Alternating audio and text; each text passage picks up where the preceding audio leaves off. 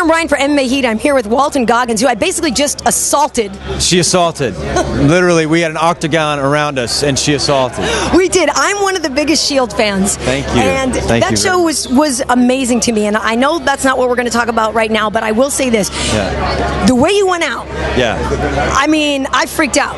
When you read that script, yeah. what did you think? Well, I mean, it's like if these UFC guys really want to go out the way Shane did on the Shield. No, it was really tough. It was a tough pill to swallow, and it wasn't until we watched it for the first time with an audience that I was all of my fears went away, and that people loved him. And people felt for him, and that was a big thing we wanted to accomplish. Well, what was great about him is he was so flawed. I mean, he was so human. Yeah. It was just a really deep character. Yeah. It was the opportunity of a lifetime, for sure. I have the box set.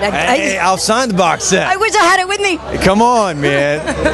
So let's talk about MMA. Are you a fan in general? Is this the first time you've been to one fight? It's the first time I've ever been to a fight. Yeah. But I kind of watched UFC in the beginning. When I moved to Los Angeles, I was 19 years old. And it was just kind of coming on in 92, 93, and have become good friends with Oleg the Russian Bear Takhtarov.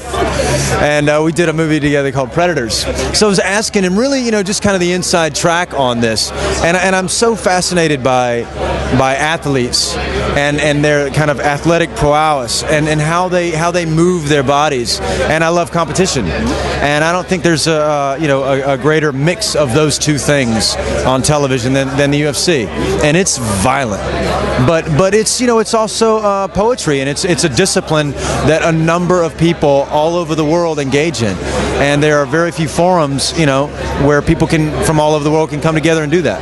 No, it's true, and I actually have a lot of actor friends that roll themselves, and they say that the confidence and the way they can get in touch with their body empowers their acting as well. So you should try it.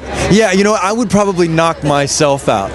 I would walk in there with a 6-pack of beer and look at the guy coming at me, and I would just beat the shit out of myself. You should do jiu-jitsu. You don't have to get punched out. Yeah, that's right. That's right. Yeah. So let's talk about Justified. That's what you're working on these days. You're in the second or third season right now. Third season of Justified. Yeah. It's been a great run. And is that something that you guys have you been picked up already? Or? Yeah. We got 4 Emmy nominations last year. So I'm sorry, I missed that.